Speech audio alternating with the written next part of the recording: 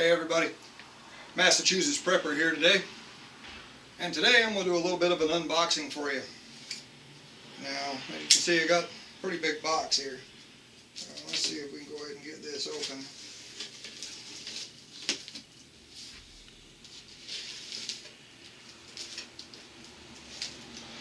Been waiting a little while to get this in the mail.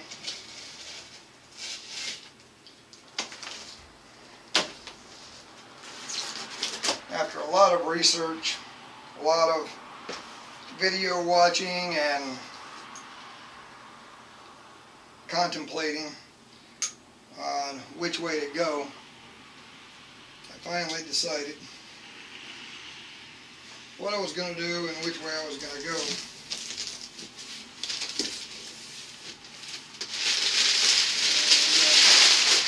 Quite a bit of paper here. I'm just going to set this off to the side. Now this might give it away. Y'all can see there's a handheld gimbal here. It's a Pro Action Steady Grip, and this is to put a camera on as you're walking, and it will keep it nice and steady and not give you those shots that you sometimes get with a GoPro or another camera where when you're walking you get the bouncing, you know, up and down and everything. Don't get me wrong, I love the GoPro camera. Fantastic camera, I absolutely love it. But this is a steady grip, and as you can see, this takes a different type of camera that attaches onto this. And let me get this other box out of here. Let me move this out of the way.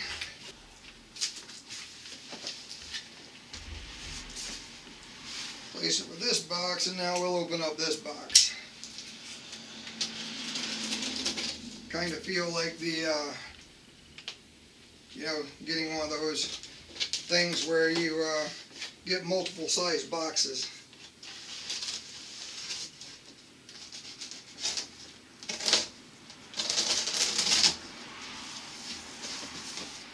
Okay.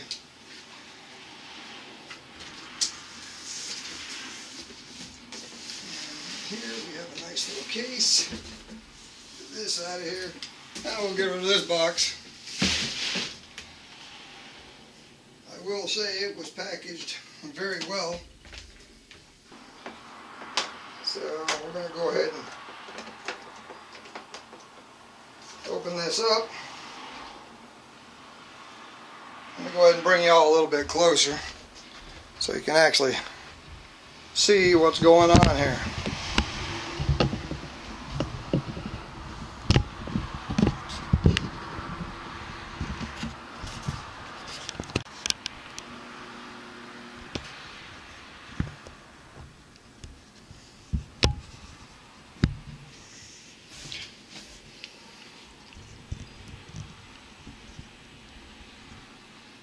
There, now you can see right down in here. Okay, well, what we got is this nice little card here that pretty much tells us everything that we got, and it says, "Welcome, pilot." Now, for those of you that don't know what a Q500 Plus Typhoon is, it is a quadcopter, or drone as some like to call them.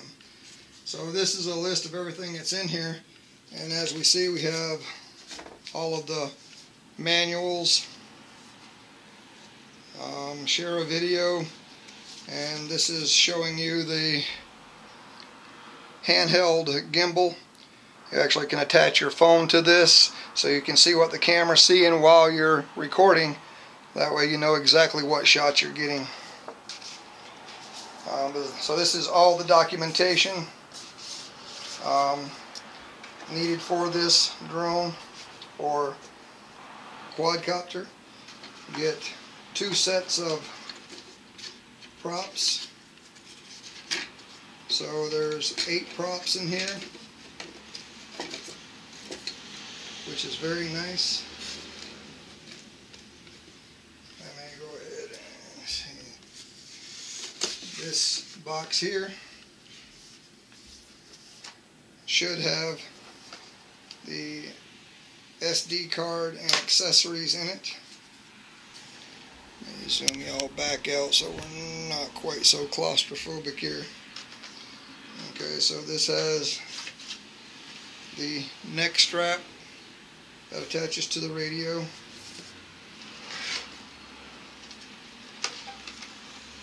The USB cable to hook the quadcopter to your computer. This is the USB drive that lets you update the firmware on your quadcopter. It actually hooks to the quadcopter through this little plug right here. I don't want to make this unboxing really long and drawn out, guys. There's a pair of tweezers in case you get a sliver. No, I'm just kidding. The way this drone is designed, or this quadcopter is designed, where this USB cord and plug into the quadcopter, you have to kind of reach back into the battery box and fish that other end of the cable out to hook onto this, and it's kind of hard to get your fat fingers in there, and so they give you these nice little tweezers that helps with that.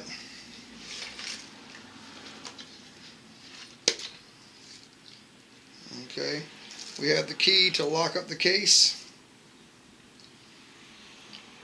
This is the balancing plug for the charger, because these are 3-cell LiPo batteries that come with this, and you need a balancing plug so all the cells get charged together. There is an Allen wrench with extra screws in here and a latch that goes to the battery tray. So this could be indication that maybe this is a weak link in the quadcopter.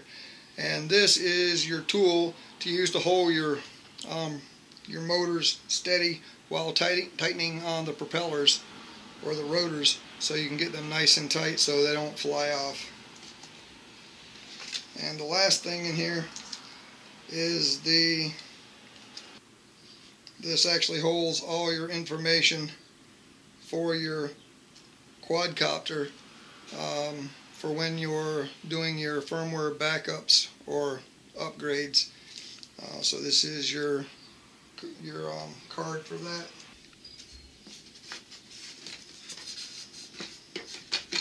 Okay, like I said, you do get all the 2 sets of props, and these are quite large, so this gives you an indication of how large this quadcopter is. And then this attachment here, I believe, is the sunshade to go on the controller of the Q500 Plus. And that's exactly what this is. This sets on your controller, keeps the sun out of your eyes or off the screen so you can see what your quadcopter is doing. One of the things that you should know is that you should not try to fly this quadcopter by looking at this screen alone, so you always want to keep your quadcopter in your line of sight. If you do try flying just by this screen and not watching what your quadcopter is doing, there's a very high likelihood that you're going to have a mishap and destroy your quadcopter.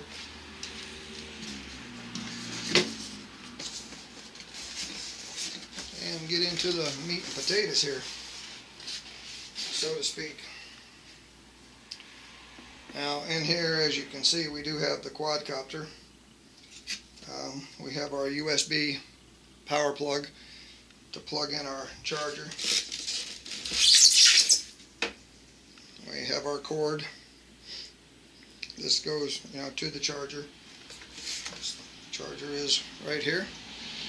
Our power cord and our USB cord for plugging in.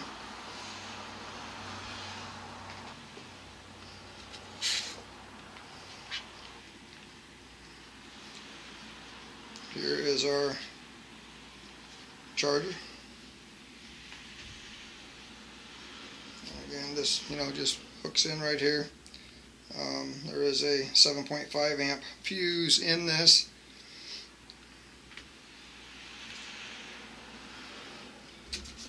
Down here, buried a little bit deeper, they do provide you with a car charger as well, so it's a handy feature. So in case your batteries do go dead while you're out in the field, can plug in the handy car charger and charge your batteries while you're out having fun.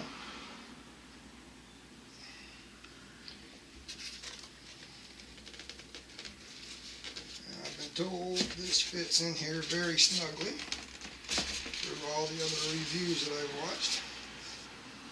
And this is the Q500. Now, as you can see the size of my hand, this is a large quadcopter. Right here is our 1080p high definition camera. This does have a gimbal protector on here because this does have a 3-axis gimbal. Now, as you can see, this plugs in on the bottom. Got all this yellow taping on here that's giving you all your cautions and everything. But this is a large quadcopter.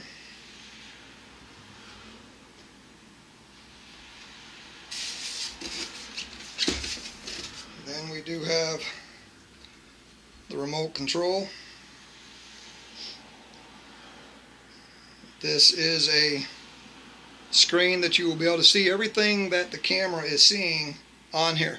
And again, like I said, you probably shouldn't try to fly this by this screen alone. You need to be watching where your quadcopter is. If you're trying to fly from here, you're probably going to have an accident because you're not going to be able to see what's above or off to the sides of your quadcopter. You're only going to see what's in front of it, and you're probably going to go down. Now, all these trim switches here, they have no function with this quadcopter whatsoever. I'm sure this radio is going to be used, or this transmitter is going to be used for other versions of the Yuneec quadcopter line, and then maybe those will come into play. We have very nice controls here. They don't feel real cheap or anything. And the power on and off button, they have put this protective shield on here.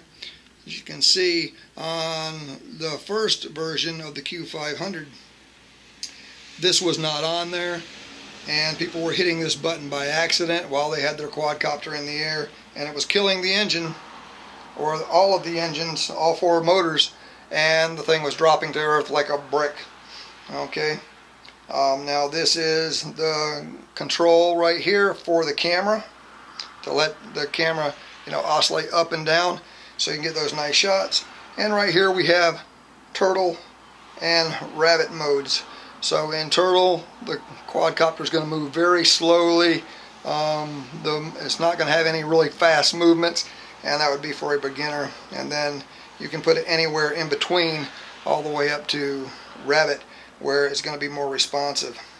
Now this button right here is for taking pictures, so you can take still pictures, and I believe those are in 16 megapixels.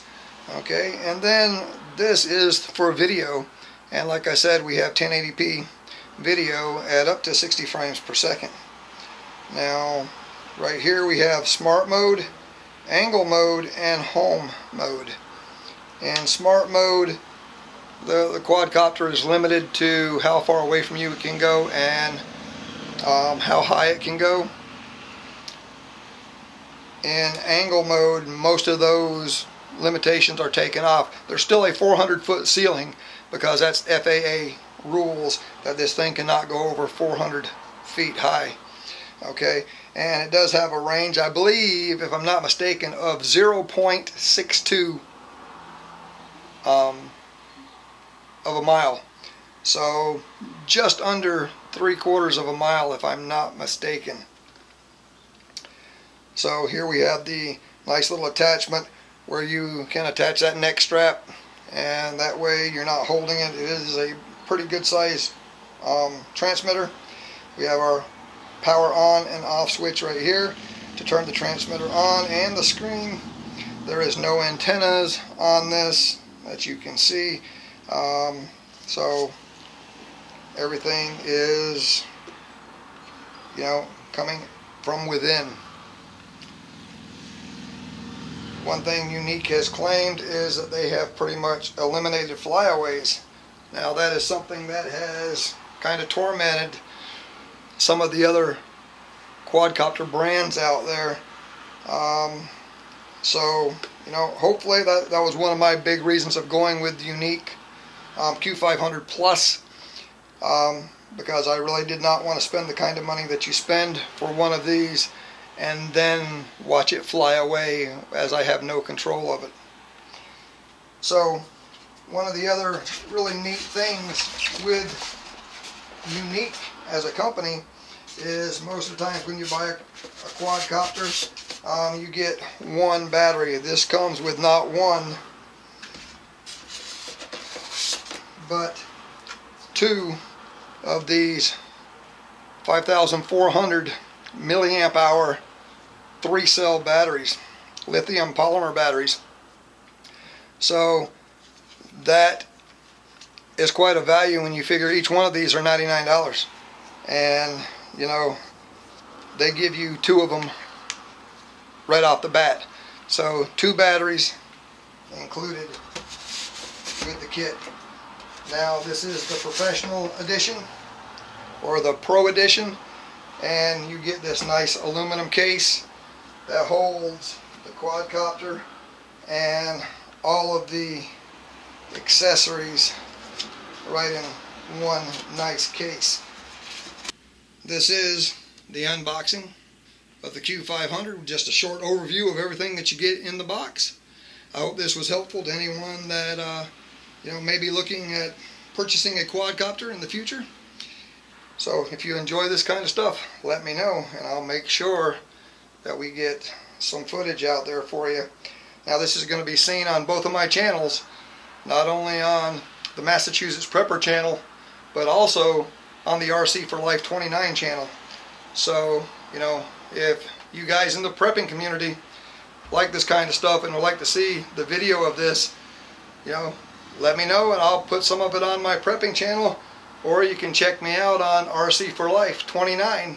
The fun starts here, and see this thing in action as well. So will you survive whatever comes your way? I sure hope so, because I'd hate to see this thing crash. I don't know if I would survive it. Take care, all. Hey everybody, Massachusetts Prepper here. Today we're doing a short little review on the Beretta BU9 Nano. Now as you can see, this is a very small gun. I mean, as I lay it in the palm of my hand here, it's just about, you know, the same size of as my palm. Very